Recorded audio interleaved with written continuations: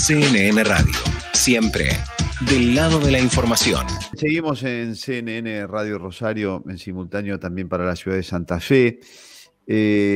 Ayer el presidente Alberto Fernández dijo: de la pobreza no se sale con el auxilio del Estado, se sale con empresarios que invierten, dan trabajo y generan empleo, y mientras tanto el Estado estará presente para los que lo necesiten.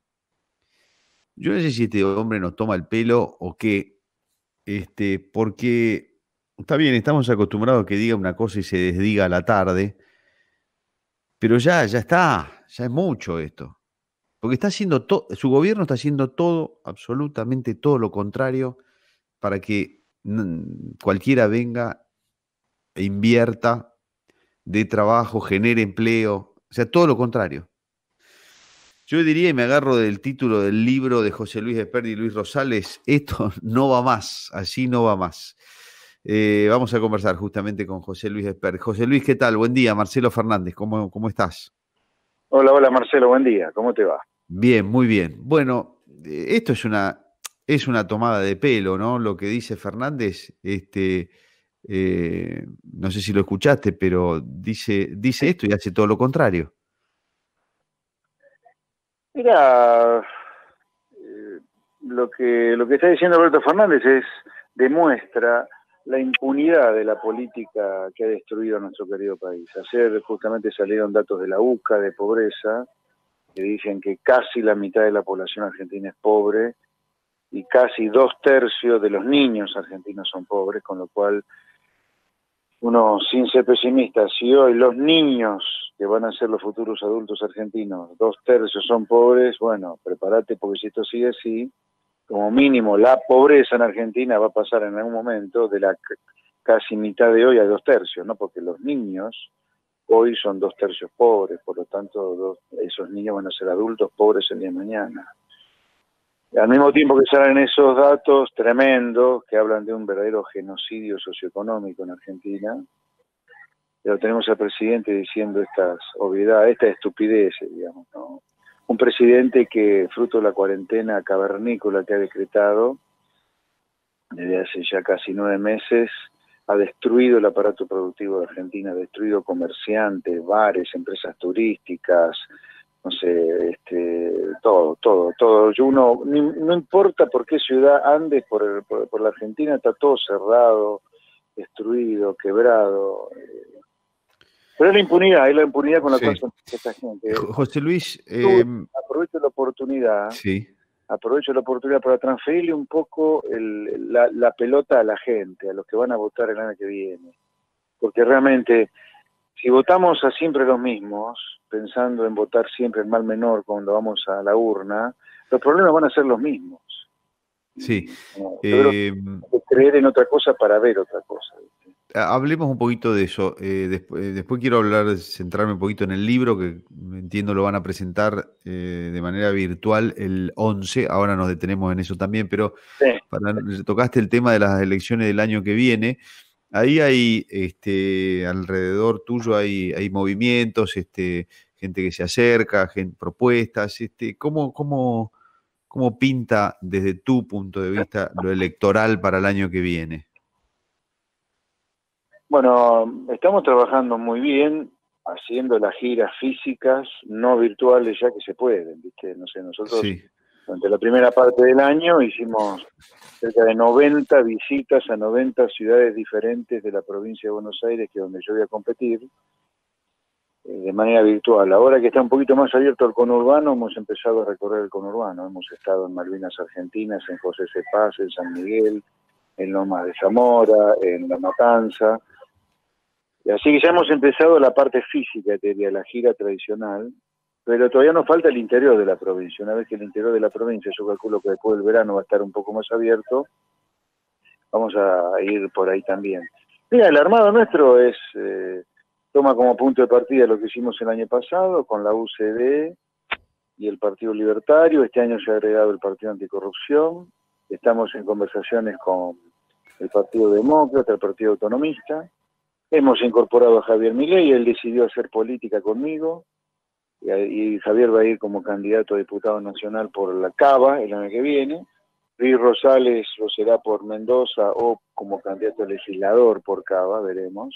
Él es nacido en Mendoza, pero vive en Cava, así que podrá competir en los dos distritos. Estamos trabajando muy bien. José Luis, ¿vos coincidís con el planteo de López Murphy de decir, bueno, el año que viene vamos todos separados, total son legislativas y sirve, de todas maneras sirve, pero en el 2023 hay que, de una u otra manera, hay que juntarse o no?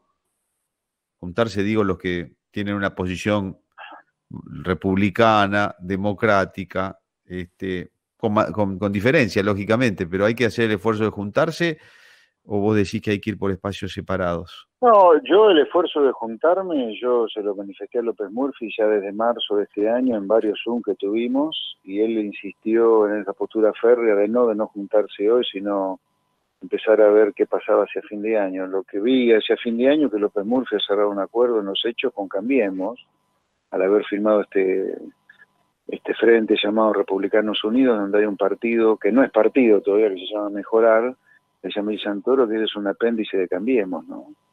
Entonces no sé ahí López Murphy el juego que está haciendo, pero nosotros sin ninguna duda en el 2021 vamos a competir con Cambiemos y con el kirchnerismo. Y para acordar algo para el 2023, bueno, voy a decir, a ver, ¿con quién podés llegar a acordar algo? ¿Con el kirchnerismo? Y difícil. ¿Con Cambiemos?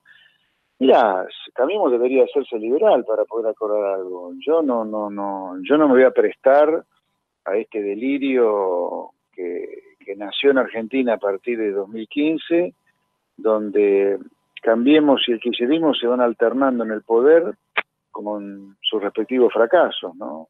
Fracasó el kirchnerismo, ganó Cambiemos, fracasó Cambiemos, volvió el kirchnerismo.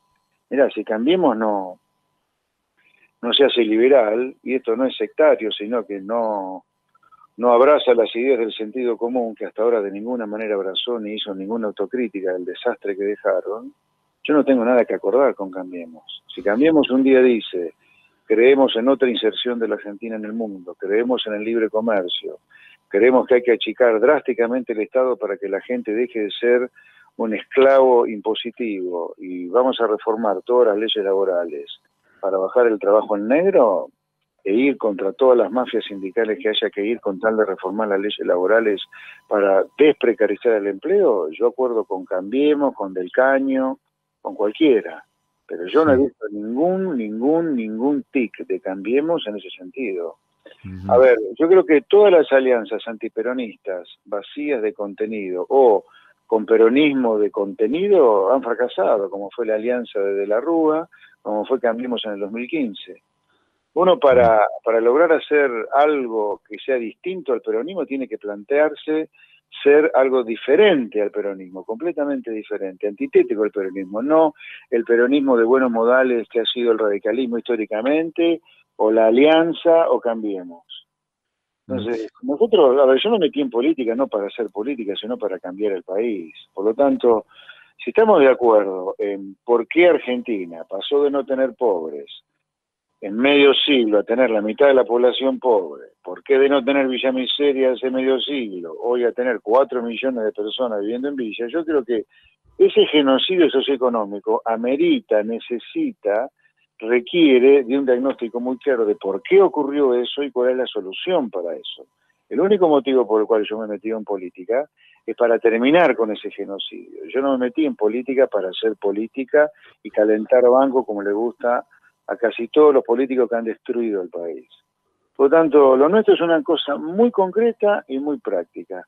Todos aquellos que quieran realmente cambiar el país y terminar con el drama que vive la gente en Argentina, el comerciante, el industrial, el monotributista, el trabajador, a diario, de inseguridad, de economía, yo encantado de la vida con acordar. Ahora, alianzas anti, de ninguna manera, ni en el 21, ni en el 23, ni nunca. José Luis, entendido esto. El 11 van a presentar a través de YouTube el libro que estás sacando con Luis Rosales, No va más. ¿Qué es lo que no va más? ¿Qué dice el libro? Esto mismo, me imagino. Esto que estamos hablando ahora. Yo te diría, el punto de partida de todo este libro y de los libros y del libro que he escrito yo después es la Argentina devorada, este diagnóstico cruel, dramático de por qué la Argentina se transformó de ser un país entre los primeros del mundo en riqueza a un país que es caso de estudio por cómo se ha autodestruido, ¿no? Creo que hablamos un poquito antes, no va más esto de seguir votando por el mal menor, no va más esto de seguir votando antis, no va más esto de seguir votando adentro de la falsa grieta. Por eso la pelota se la pongo también a la sociedad. Ahora, tengo que preguntarte, porque no vamos a tener diferencias en esto que estamos charlando, ninguna, pero yo te tengo que hacer algunas preguntas un poco más incómodas, con el afán de que la cosa vaya bien, ¿no? Lo digo Bueno, con claridad. Pero vos te has metido en el juego de la política, que es bastante sucia la política, como estamos viendo, bueno, todas las maniobras que se hacen. es un asco. Es un asco, claro, es un asco. Pero si uno entra medio liviano y medio naif, no llega por distintos motivos, porque vos vas a competir en provincia de Buenos Aires y ahí en el conurbano te llegan a último momento con no sé qué cosa. Acá en Rosario están denunciando y están viendo que con fondos públicos del ANSES y creo que de migración, no sé, de distintos organismos públicos, pero con la pecherita de la Cámpora y con chicos de la Cámpora estuvieron repartiendo, tomando datos. O sea, es bastante sucia la política, ¿no? ¿Cómo hacer para que esas ideas que están prendiendo y que hay muchos jóvenes que se están enganchando y que están siguiendo y se nota en las mediciones y demás, ¿cómo hacer que eso pueda tener más envergadura política a la hora de las elecciones y en algún momento, si llegara a ganar, tener la posibilidad de gobernar y de hacer las cosas que se plantean? Porque, viste, la corporación política es una corporación que es transversal muchas veces. Sí, mirá, yo por eso creo que acá hay que hablar, además de la política, hay que hablar de la sociedad y del votante, ¿no? Acá el votante tiene responsabilidad cuando va a emitir su voto.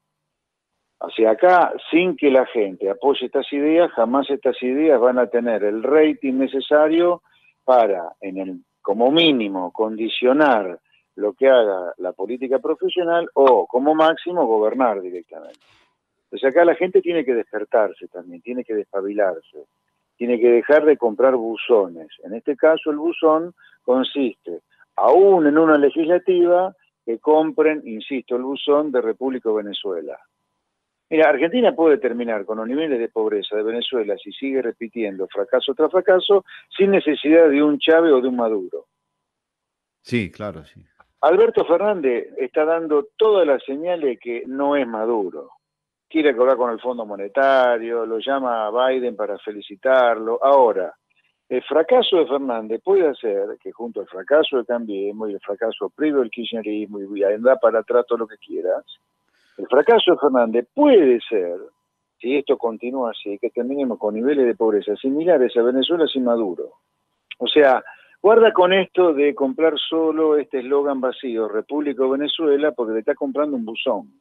Cambiemos, fracasó como gobierno, Cambiemos, fracasó como oposición, y Argentina hoy tiene, en lugar del 35% de pobres, como a fin de 2015, 45% de pobres. Sí. Entonces, acá vos, frente a tu pregunta, ¿cómo hacemos para que esto tenga cada vez más músculo? Y esto también depende de que la gente se despierte, que deje de votar adentro de falsas grietas, que deje de comprar buzones. La solución en Argentina no es ni Cambiemos ni el kirchnerismo. Son terceras vías, o segundas vías en realidad, como la nuestra, de gente de laburo, de estudio, que decidió enchastrarse con la mugre de la política. Nosotros sí sabemos lo que es pagar una quincena, sabemos lo que es no llegar a fin de mes en algún momento de nuestra vida, sabemos lo que es pagar impuestos, sabemos lo que es que el Estado te demuela con regulaciones. Bien. Eso por un lado. Segunda reflexión, nosotros estamos trabajando ya estamos dialogando con intendentes en el conurbano, con gobernadores en el resto del país, o exgobernadores en el resto del país, para ampliar lo nuestro todo lo que sea posible. Yo tengo muy claro que esto de purismo, así, decir, ay, no me hinchasto, no tiene nada, nada. Sí, claro, sí. Pero, digamos, por un lado, mantener la idea lo más firme posible y ser muy generoso y dicho acerca de las incorporaciones que vas haciendo, pero nosotros tenemos muy claro cuál es este juego. Es un juego muy delicado. Por Sí, otro muy lado, delicado, sí. le pongo también, así como le pongo también la pelota y hago un llamado a la sociedad, también le hago un llamado a los empresarios, ¿viste? Una campaña sale plata. Bueno, sí, claro. No es que yo imprimo dinero, ¿viste? Yo dejo de laburar para poder hacer política. ¿No? Entonces, ¿viste? ¿Quieren un país diferente? Y bueno, van a tener que apostar a una cosa diferente también y dejar de hacerse los exquisitos, ¿no? Bueno, José Luis, siempre un placer conversar con vos. Repetir que el viernes 11 de diciembre a las 8 de la noche, a las 20. 19 horas, 19 horas. 19, tengo las 20 acá, a las 19. Y aquellos que nos estén escuchando desde Córdoba, vamos a estar en el Patio Olmos. Ahí, perdón, este lunes también, quería decirte que a las 19 horas vamos a estar en el Patio Olmos. Perfecto, muy bien. Bueno, y la presentación del libro No va más con Luis Rosales como coautor. Te mando un gran saludo y muchas gracias, José Luis. Hasta luego, adiós. José Luis Espert conversaba con nosotros un poquito de economía, pero más que nada de política.